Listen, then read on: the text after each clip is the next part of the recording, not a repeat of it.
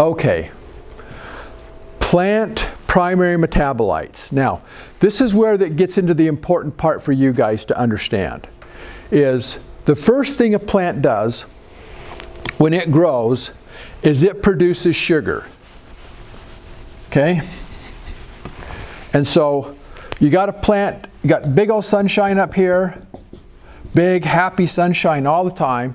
And I got a plant down here who's got all of his leaves coming out, and it's picking up all these beautiful photon rays, and it's taking this sun energy and it's taking oxygen, carbon, and hydrogen, and it's making sugars. Okay, so the very first thing it does is put carbohydrates together. Then when it comes back and we start adding nitrogen and sulfur to the equation, we start getting proteins. And then if we've got enough energy, we can bring in some phosphate and we can start producing fats and oils. Okay? So this is what plants are putting together. All right?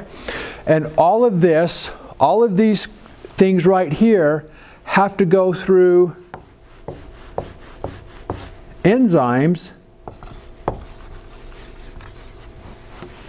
so that they can now be reconstructed and recombined into all these different compounds. And so if I don't have a trace element, my enzymes don't put this together.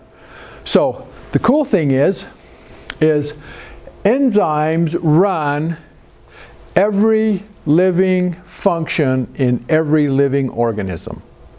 You can't breathe, you can't move a muscle, you can't blink, you can't process a thought without it being driven by an enzyme. Period. There are no exceptions to this. And contrary to popular belief, beer does not create enzymes.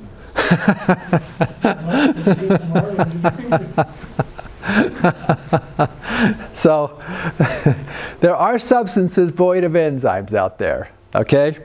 So, what we're looking at is we really want to support the enzyme function.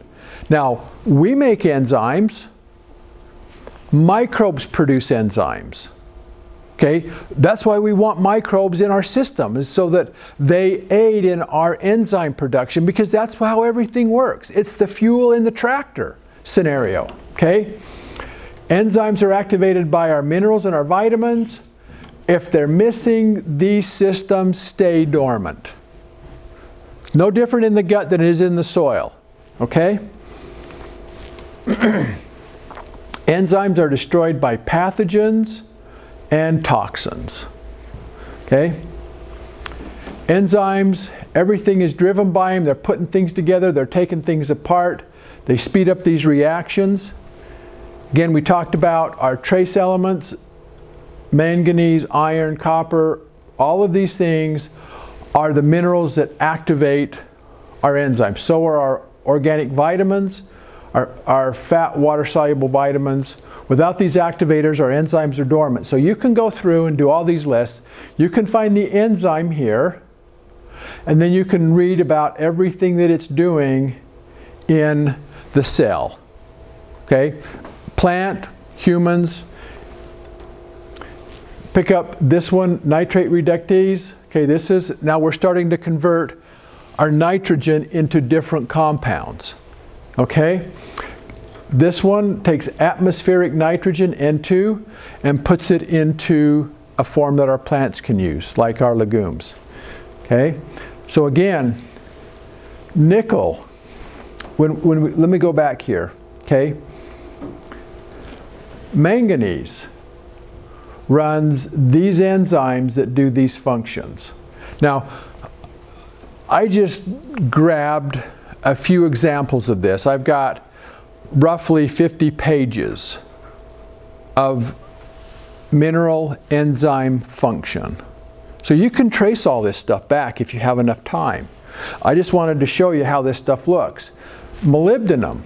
Molybdenum is the trace element that runs a lot of your nitrogen altering enzymes that get my NP, or my nitrogen on this side, to my protein on this side.